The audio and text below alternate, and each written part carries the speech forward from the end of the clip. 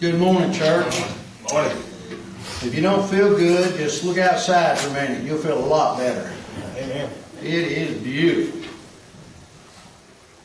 Our good Lord did that. I didn't have anything to do with it, but I sure do appreciate it, don't you? Amen. This morning, I have picked a subject. I found this and I love this idea. I absolutely love it. This morning, we're going to study on Mary's first communion. We're going to gather around that table before this complete worship service is over. And we, as the church that has come together this morning, are going to partake of the Lord's table in remembrance of Jesus Christ. We're definitely going to do that. We know that. But this morning, I hope and pray that this lesson will make us more in tune with where our hearts and our thoughts ought to be as we do that. Acts chapter 2, verse 42. And they continued steadfastly in the apostles' doctrine and fellowship, in the breaking of bread and in prayers. The they and they, here's who we're talking about there. They is also us. All those that were baptized, if you look at verse 41, the verse before that, all those that were baptized into Christ, Galatians 3:26 and 27, were continuing steadfastly. Also those that believed in verse 44, those that believed in verse 44, those that were baptized in verse 41, they go together.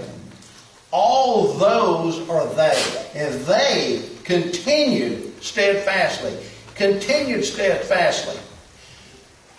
If I ask you to show me the verse where it tells us we don't have to partake of the Lord's Supper, the communion, to remember His death, burial, resurrection, or death and burial in our behalf, could you find that verse somewhere? No. I'll save you the time.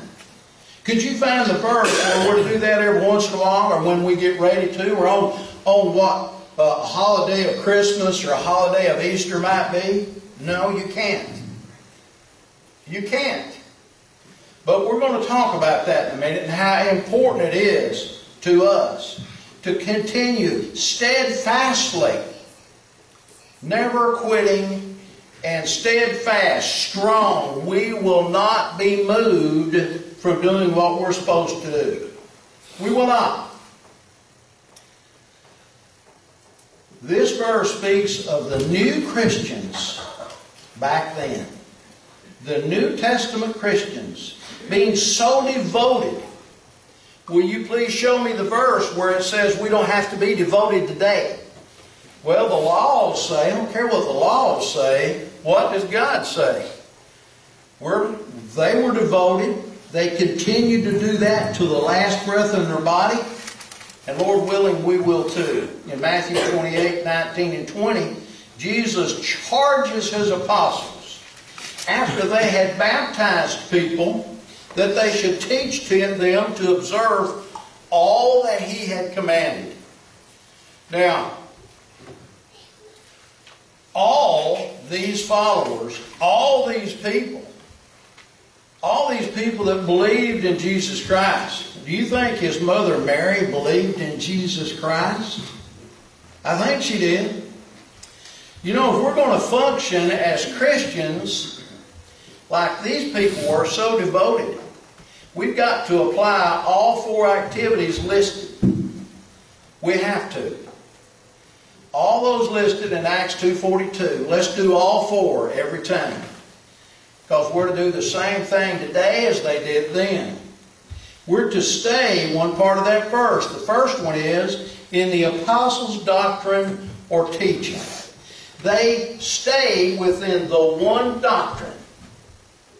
The apostles' doctrine. Well, I thought it was called something else. It is, but it's the same doctrine. See, the apostles' doctrine is the teachings that they were taught by whom? Christ. Christ taught his doctrine to the apostles. The doctrine of Christ actually is the same doctrine as his Father. 2 John, verse 9 and 10, says it plainly. So there's only one doctrine that we're to go by. And it is written in this book. It is not written in any outside doctrinal book written by man. Only this one that was written by the Holy Spirit as he moved through man. 2 Peter 1:21. That's the first thing they did. They continued to do that till they died. And brothers and sisters, we have to continue to do the same thing until the day we die. I think we would all agree with that. Fellowship was another thing they did. Fellowship is sharing a common meal, mentioned in verse 46, 4 verses later. We will enjoy fellowship in common meals because we're brothers and sisters. After worship, we might go here, go there, go back here in the fellowship hall. But in verse 42, we're referring to worship. We have a common bond with all of us, church. Fellowship in and out of the worship service. And that common bond, the fellowship that we enjoy, is in Christ. 1 Corinthians chapter 1, verse 9. We were all baptized into the body of Christ, and we put on Christ. And that keeps us together. We are God's children in Christ, and we have the doctrine of Christ that we go by. And in 1 John 1:3, we also see that we have fellowship, we have a common bond with Jesus and his Father God. As a matter of fact, in 2 Corinthians 13 and 14, we also have fellowship or that common bond with the Holy Spirit himself. That's where we're united, church. The family of God. One doctrine, one church, one fellowship, one mind, one spirit. Ephesians 4, 4 and 5. 1 John 1 says, we're to walk in the light as he, Jesus, is in the light. And to have fellowship with one another. And the blood of Christ will cleanse us from sin. You know, Jesus Christ, his mother, don't you know she had fellowship with all those other followers of Christ? That, like any mother, if your son was Jesus and you see all these followers, would you not want to have fellowship with them? Would you not want to surround yourself with them? Of course you would. And we do too. And by the way, you don't have to be a mother of Christ to do that. You have to be a child of God to want to do that today. The Greek word for fellowship is koinonia. How do I know that? I pulled it up on YouTube. It can refer to a common bond, including communion. Communion is found in 1 Corinthians 10:16. Think of this morning when we're partaking of our communion, our fellowship together, and partaking of the bread. 1 Corinthians 10:16 says, the cup of blessing which we bless, is it not the communion of the blood of Christ? Of course it is. We know that that cup represents symbolically the blood of Jesus Christ that washes away our sins if we've been baptized into Christ. We also know that, to finish the verse, the bread which we will break is it not the communion, all of us together, thinking and remembering the body of Christ? You bet it is. Absolutely. See, we're to do this, 1 Corinthians 11, 24 and 25. Listen to exactly what it says. And when he, Jesus, had given thanks, he broke it and said, take, eat. This is my body, which is broken for you. And do this in remembrance of me. Let me stop for just a second and look at someone else that we might mention right here. Do you believe that the mother of Jesus Christ, Mary, the real mother, would remember her son through communion even after he's gone? Do you think so? Do you think she might have an attitude of it's not that important? If I show up, I may partake of it, or if I don't, I won't worry about it? I don't think so. Verse 25, in the same manner he also took the cup after supper, saying, this cup is the new covenant. The new covenant, right here, the New Testament. Jesus is our King. The cup is the new covenant of my blood. We're bought and paid for, church, by the blood of Jesus Christ. This do as often as you drink it. How? In remembrance of me, what I did for you. I want you to remember me. I love you, and I loved you so much, I was willing for them to put me on the cross to die for you. You. I told you who they were a while ago. Let me tell you who you are. Jesus Christ died for you. That's each one here that has been baptized into the body of Christ. We see in Matthew 26 through 29, Jesus instituting the Lord's Supper that we're going to partake of. Again, his mother knew this. She was taught these things. This is her son. She hung on every word she could hear from him. Don't you know the mother of Jesus Christ had to love him? I would dare say without any doubt that any mother in here understands that feeling. Understands that feeling. And we're going to go why you are so close and so loving to your children as we go through this sermon. Because you, of all people, can truly relate to Mary and the communion. 7 centuries before the birth of Jesus Christ, Isaiah prophesied that a virgin would conceive and bear a son. Isaiah 7:14. Mary was brought up under the old law. She was taught the old law. She was learned under the old law like all of them were. She knew of this prophecy. I'm guessing, of course, that she wondered who that might be when she heard that prophecy. Wouldn't it be great if I could meet the woman that would be the mother of the Son of God? Wouldn't that be something? Can you imagine how, with this woman knowing this prophecy might happen one day, knowing this son would be called Emmanuel, what does that mean? It means God with us. Half God, half man. Matthew 1:23. That would be outstanding to any woman to even contemplate being that woman that would be the mother of the Son of God.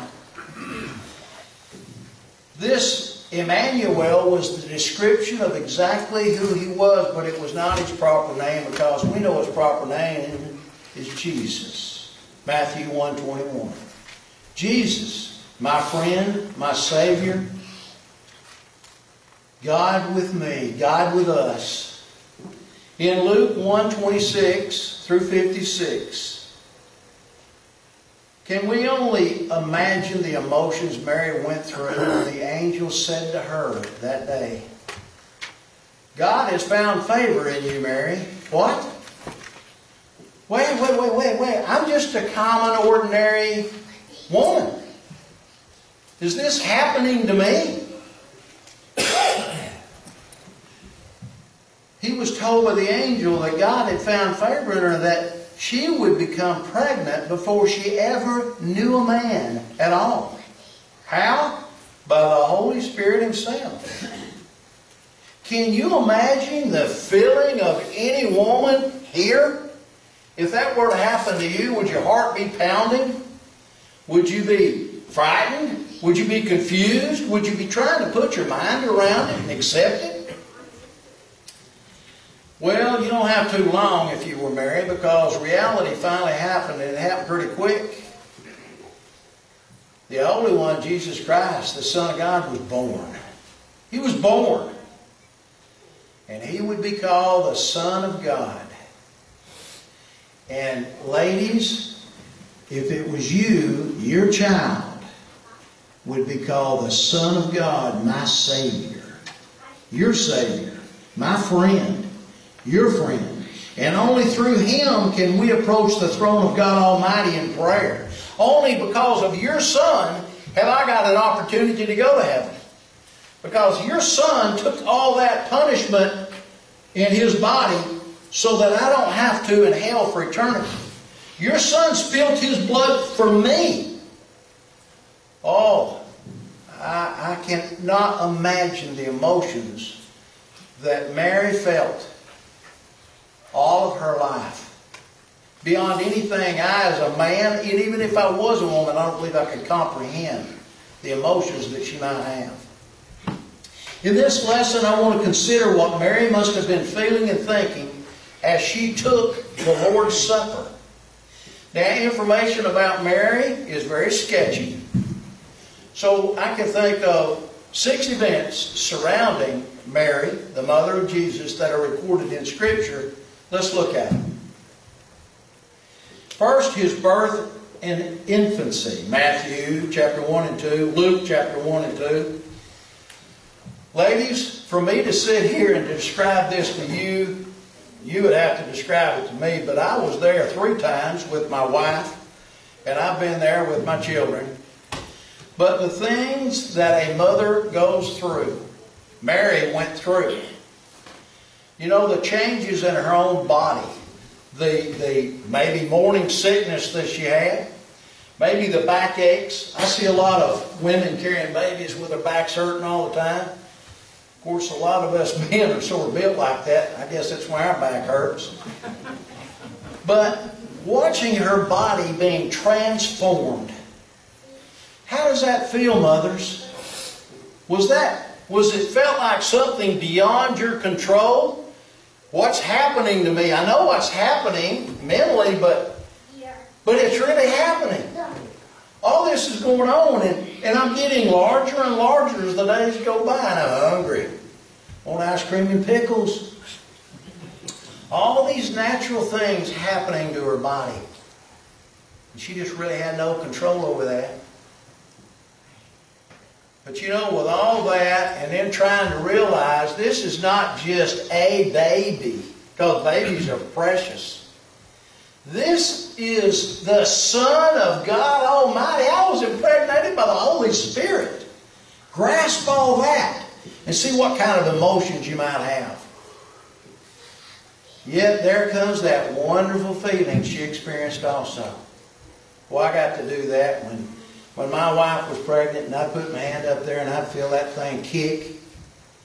I was always saying, I'm feeling the heavyweight champion of the world. Well, she wasn't. 3 times. Kicking. You remember when you put your hands on them and you feel them turn over? Can you imagine with me and the other men and you're putting our hands on there and feeling that's one thing. But the woman feeling that in her body. Does that not bring a mother closer to a child than any man even might be able to imagine? I would think so. But all that and trying to accept being pregnant with God. And of all people in all the world, Mary must have felt like there's so many much better women than I am on earth. Healthier, stronger, maybe more godly. Why has God chose me of all people? Why me, Lord? But there she is, birthing the Son of God. The baby's born. I wonder what her emotions were like when Jesus was lost in Luke 2:41 through 51. You know, the closeness of a mother to her child when he's all of a sudden missing, a little 12-year-old boy in a great big old city like Jerusalem. Be like losing your child almost in Atlanta. Would that scare you? Is it safe? Is it hurt? Is it gone to the hospital? Did someone find it? Has it been kidnapped? I guess all these things may have floated through her mind. The fear that a mother would have at a time like that, I don't even want to try to comprehend, and I don't believe you do either. All those emotions stirring in her mind, and then all of a sudden she finds him teaching in the temple at 12 years old. And all around him, all these other men being amazed as he's teaching in the temple. This 12-year-old child is asking me questions and making comments that, how does he know all this? Of course, we know the answer. And Mary did too, but even though she knew that he was taking care of his father's business, could she really fully grasp emotionally?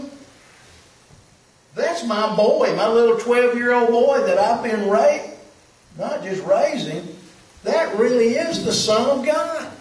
Trying to grasp that as well as raise him and be normal emotionally.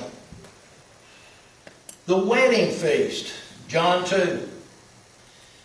She saw her son. She told everybody around her, hey, do what he tells you to do. You know, there was a wedding feast, they'd run out of wine, all they had was water. It's not the miracle of turning it into wine, it's the miracle of the power of her son. It had the power to immediately turn it into wine. My boy, look at him. Can you imagine? I know, I've been to these little basketball games with the second, third graders, went yesterday. The pride of watching your child or grandchild, in our case, great-grandchild, playing basketball. We were watching every footstep she made, every move she made. She had to be better than any player on earth. We were proud of her, just like you are your children. Proud. Can you imagine the pride that Mary felt, the emotions? Seeing her son just take care of business. Wow. Pride in that boy. Mary and his brothers tried to interrupt the preaching of Jesus Christ, Matthew 12:46. They came, and we don't know why they wanted to interrupt. Maybe just to say supper's ready. Nobody knows, but they were there, and they wanted to interrupt him. And someone there said, Jesus, there's your mother and your brothers. Now, here's this proud mama wanting to interrupt her son, and she knows she's got the power and respect to do that because she knows he loves her. And she knows that he knows she loves him. When Jesus Christ said in verse 48 through 50 that his disciples were his mother and brothers, do you think that might make her step back? What? What did my son just say? Would that throw you into confusion, ladies? This is my son, and he says, no, my mother and brothers are my disciples? Probably confused her. Again, different emotions this lady is trying to conquer and grasp in her mind. Because she had to be taught like everybody else, the doctrine of Christ, 1 Corinthians 13:9. You see, 1 Corinthians 13:9 says even the apostles knew in part, but they didn't know in whole. Well, she knew a lot. She was around Jesus all the time from his first breath, but she didn't know it all. She didn't know the entire mystery. She only knew what she had heard, what she had learned. And this would confuse any mother. I'm your mother. These are your brothers. But she wouldn't argue with her son because she knew, my son, my boy, he's the child of God. How about at the cross? At the cross, John 19:25, we see Mary at the foot of the cross. Now, just a second ago, we talked about her maybe being confused. All this will straighten it up. She's sitting there watching her son hang on that cross, bloody, sweaty, in so much pain. You could see the nails driven through his hands. This was part of the hand of the Roman, so it wouldn't fall off. And through his feet, and him on that cross. She saw him dying. The last horrible moments of his life on earth.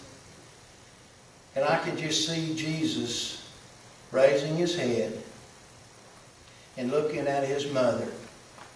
And Jesus Christ said, "Behold, your son." Mama, it's me. And then he told his disciples,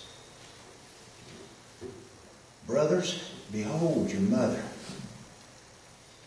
In other words, you take care of Mama. Take care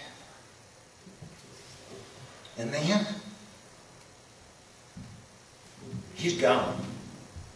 It's finished. What emotions do you think that a mother would experience at that time?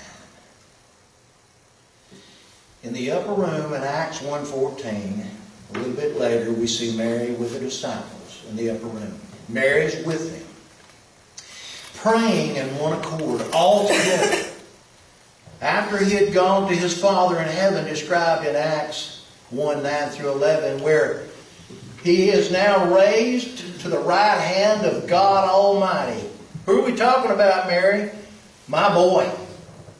He's there. After this whole sermon, brothers and sisters, there's one event that's not recorded in the Bible. It's the one where Mary, we know, would have engaged in doing. It's the Lord's Supper. What kind of emotions would she have if she's with us today and gathered with us as we partake of the table in a few moments? Would she have gratitude? As mentioned in John 15:13. You know, she had been taught that her son was also her friend.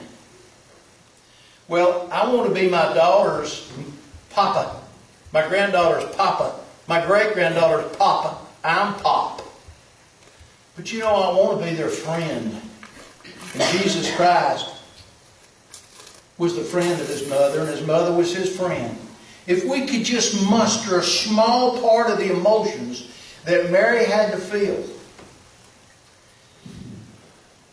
when she partook of the Lord's Supper, it's not recorded, but you know his mama.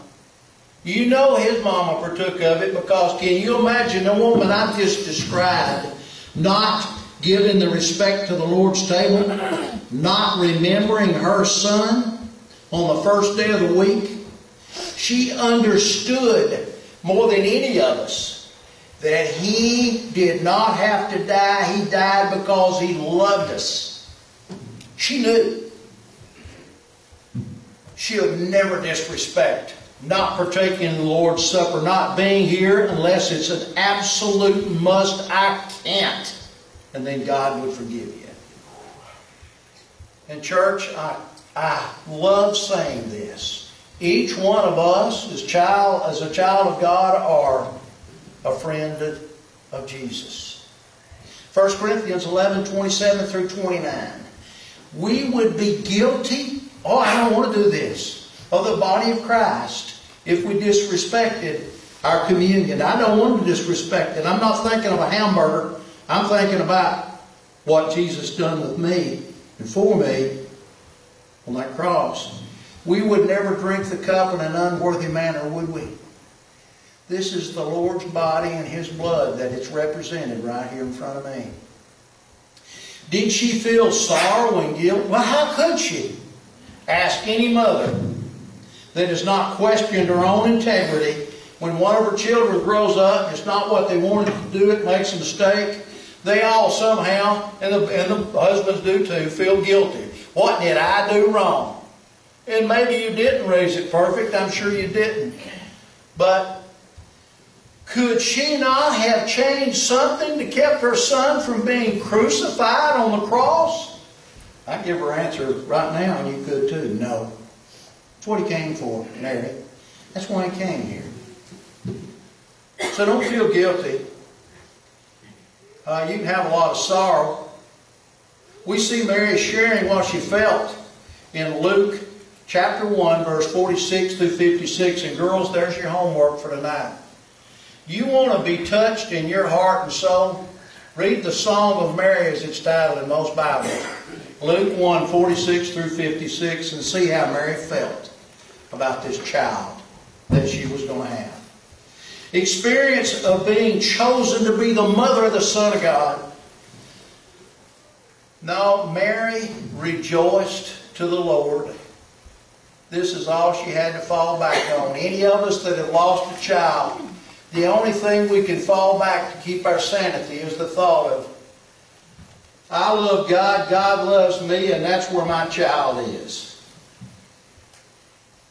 Knowing what her son had done, not only for her, but us and all of humanity, she had to find some kind of pleasure in that. Matthew 26 and 28, and like us all, Mary had sins. Oh yeah, she had a little guilt. She must have realized the sacrifice was for her as much as anybody. But she came to repentance and a resolve. Resolve. 1 Corinthians 11:28. We are taught to examine ourselves. We'll do that this morning. Make sure that I'm right with God before I partake of the Lord's Supper. Oh, John, what do you have to do? Do you have to go through classes to be able to get ready? No. If you're a child of God, all you got to do is ask God Almighty to forgive your sins. And the way you do that, you go to Him in prayer through Jesus Christ. And you ask Him, please forgive me. And commit yourself again to God. Decide to love Him, obey Him, walk in the light, do what you're supposed to do, and everything's took care of. Then partake of the plate. We need to repent and commit ourselves. Let us never forget what Jesus has done for us, church. And how He wants us to be remembering Him. Let us not succumb to this cold formalism. Here's the tray. Here's the tray. Next. Here comes the bread which represents the body of Mary's Son and my Savior, Jesus Christ, the Son of God. He gave that life up for me in that body. This is not some little ritualism we're going to go through. This is a very important part of our worship. We've met for centuries as the church. Acts chapter 20 and verse 7, it talks about us coming together on the first day of the week to break bread and to listen to the Word of God. We come together on the first day of the week to break bread and worship, hearing God's Word, because we're commanded to do so. It's expected of us. We're going to continue steadfastly in the doctrine of Christ, and that's what's taught in the doctrine of Christ. Not what man thinks, not what man comes up with. We're going to go by the Word of God. Amen? Amen. God's people have met every Sunday to partake of this communion, this coming together as we join hands and thoughts and minds and spirits. We're going to remember our Savior. If we could only do that like Mary did. It's my hope that this lesson has somehow brought us all to a better understanding. Going through the thoughts of Mary as she would partake of the table with us this morning. If I can just come to a small realization in my own life and soul, all the meaning of what this table means to us. Brothers and sisters, if you're not a member of the body of Christ, there's only one way to become that. You got to hear the gospel. You got to believe it with all of your heart. You got to repent of your sins. I want to put everything wrong behind me. Anything in my past, I'm going to put it over. I will not have it hanging on my head on Judgment Day. It's going to be gone. And if I need to do that publicly, I'll do it. If I'm a child of God already and I've sinned, I have to do it that way. If I haven't become a child of God, I've got to be willing to change anything. And then you know what I'm going to do? I'm going to confess Jesus Christ before the world. Jesus Christ is the Son of God Almighty. And I want to be baptized to wash my sins away, Acts 2:38, into the body of Christ, Galatians 3:27. And I want to be added to the church the only way I can, by the Lord Himself, Acts 2:47. Brothers and sisters, if anyone here has a need, please take care of it as we stand and sing. When Jesus comes to reward His servants,